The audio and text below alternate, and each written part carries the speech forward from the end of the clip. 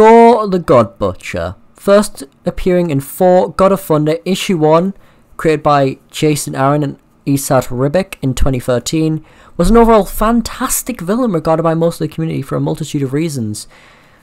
Today, I'm going to break down only 3 of the core reasons why Gorr the God Butcher is one of, if not the best Marvel villains to be created in the past 20 years, in my perspective. Now note, I will not be discussing the live-action adaptation of Gorr in Thor Love and Thunder, as although he was still a fantastic villain in that movie, there were a number of reasons why the comic version of Gorr worked so much more and served a much greater purpose to the story. And finally, there are several other reasons why Gorr's an unbelievable villain, which you can see here. Also, just a quick note here that we are focusing on Gorr the God Butcher from 4 God of Thunder comic issue run, nothing else. Now with all that out of the way, let's get into the first reason why Gorr is a great villain. Motivation. Arguably, the most important thing that makes a great villain is a fantastic motivation. For example, a Marvel villain that instantly springs to mind is Galactus, the World Devourer, and his motivations, his primary focus is to keep the universe alive, which he does at the price of consuming planets, so that he can live and preserve life in that universe. Gorr's motivation is to kill all gods, as he did not protect his family from dying. His own kind abandoned him for simply saying that the gods didn't care, which he was right. Gorr's entire family died because the gods did not help them. Thus, once he gained the power of the Necrosword from its dying owner, he slayed his first god out of pure vengeance and anger. Gorr has an ultimate distaste for gods.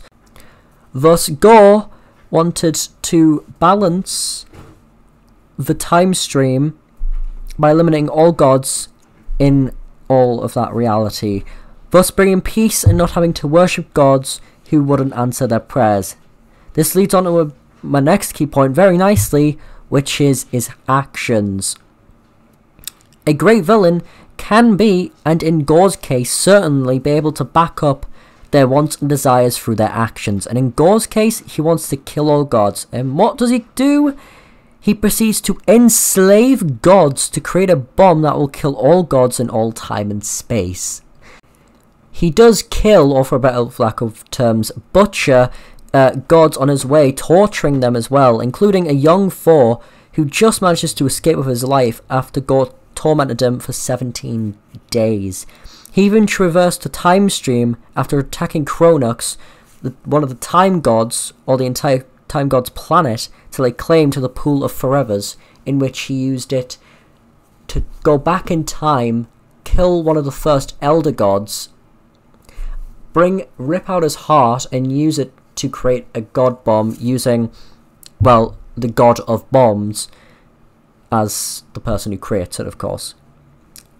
And, well, he then proceeded to travel into the future to claim a world in which he would use to enslave most gods to create the god bomb.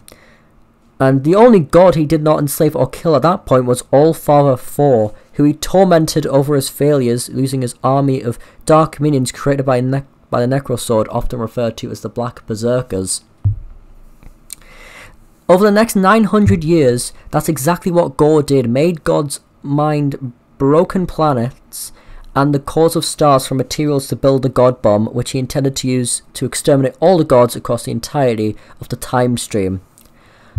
So, yeah, Gorr more than proves his status as the God Butcher, which leads me on to the last point I want to discuss, being arguably one of, if not the most horrifying and brutal Marvel villains ever.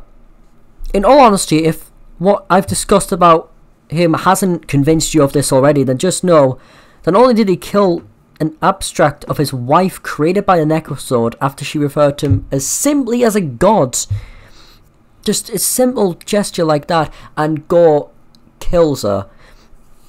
Absolutely brutal. As he also recreates his son using the Necrosword, but also in the climax of for God of Thunder storyline, he took on 3 Thors, and it took the present-day Thor wielding 2 Mjolnirs and part of the Necrosword, or in fact the entirety of the Necrosword, ripping it away from Gorr to kill him, which in turn killed both present-day Thor and Gorr. But even then, Gorr did not die from that attack. He died from the past Thor decapitating him. So, in all honesty, it was one of the most legendary moments in Marvel comic book history, and I definitely do recommend you check it out. And there we have it. 3 of the many, many reasons that I could have delved into why Gorr is a top-tier Marvel villain in the comics. Now, although the live-action interpretation of Gorr was a bit of a letdown, the comics version is to be, if not one of the most brutal and compelling villains in Marvel history.